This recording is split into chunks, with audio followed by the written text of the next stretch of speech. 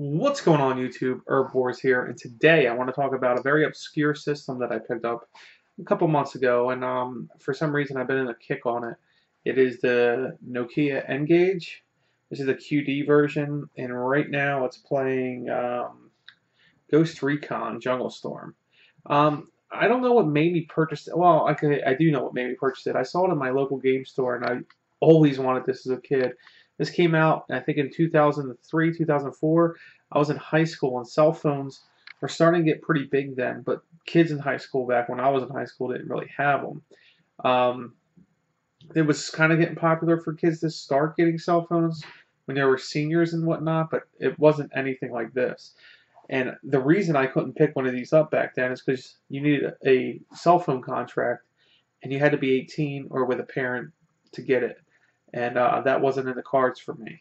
So I always wanted the N-Gage, and I know it's weird. Why would you want this device that did terrible?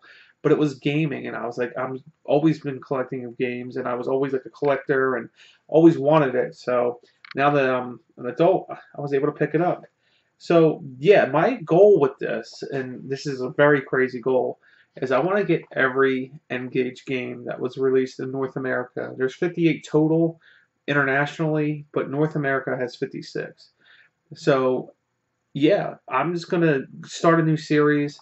I'm gonna probably do like a monthly pickup of the N-Gage specifically. I'm gonna call it like, either the journey to the full collection of N-Gage. I haven't figured it out.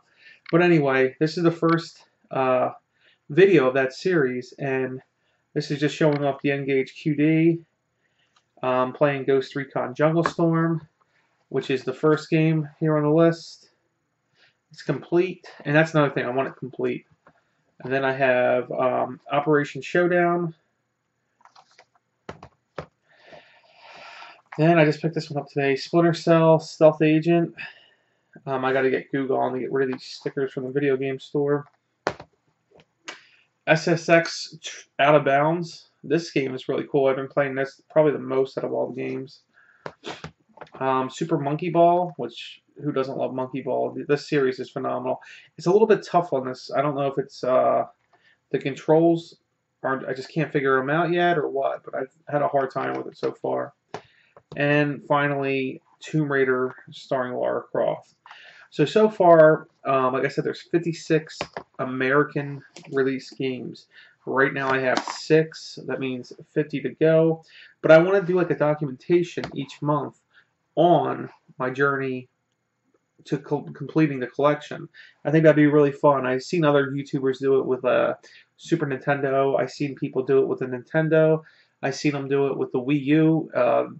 What's his name? Retro Game Collectors just did the Wii U one. I think it was 8 parts. So I figured like each month we'll break down and see how many games I got for it, and we'll do a countdown. As a game collector and gamer, you collect a bunch of different things. Sometimes if you go in fads, and recently I was going through the Konami fad on the original NES. I'm just going to shift it up a little bit because Nintendo games are through the roof right now. This whole retro scene right now is just insanity to me.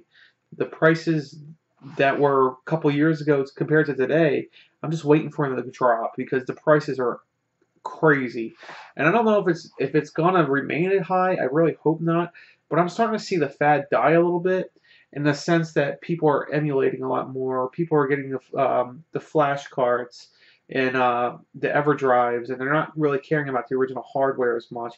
And I know it sounds bad, but it's kind of good for people who do want the original artwork, do want the original case.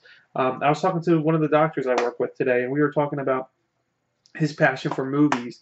He collects DVDs and all, and it's because he says he wants the original. It's no different from game collecting. You want to be able to pick up a piece of history and be able to play it. Sure, are these games the best games in the world? No. I mean, there's better Ghost Recon games, I'm positive.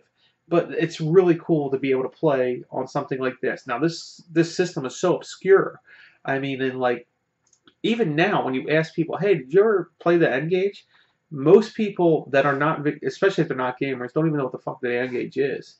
So even gamers are like, an N-Gage? And, some people, not all. I'm not, trying to say that gamers are dumb. I'm just saying that not a lot of people know about the system. And like I said, I've always wanted this when I was in high school. Never could get it, and when it came through my local video game store, I knew right away. I told him, I said, I'll take that right now, and I got a great deal on it. And that's another thing right now. The games are really cheap. Um, I think the most expensive game, which my game store has, is the Elder Scrolls game. Um, and like on eBay, that's going for over $100. And at the retro game store, I think he wants 70 for it. So I'm gonna wait, see if I can win more gift cards. Like I wanted to. He has a video game competition each week, and you get $25 gift card.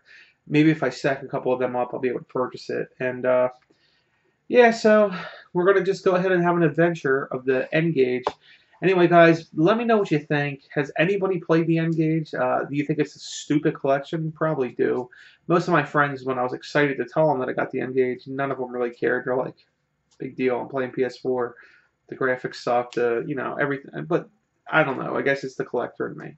Anyway, guys, if you haven't noticed, I've been putting out more content, and I plan on doing a couple of videos a week like I've been doing. So some will be vlogs, some will be gameplay. And if you're new to the channel, which I have a couple new subscribers, just know that I'm going to be doing vlogs because that's what the channel is built on, gaming vlogs. And I'll be doing gameplays, and I'm going to start streaming more, which I tried to stream a couple times last weekend. It didn't work out. I don't know why my computer kept crashing. But anyway, guys, until next time, Erbwars out.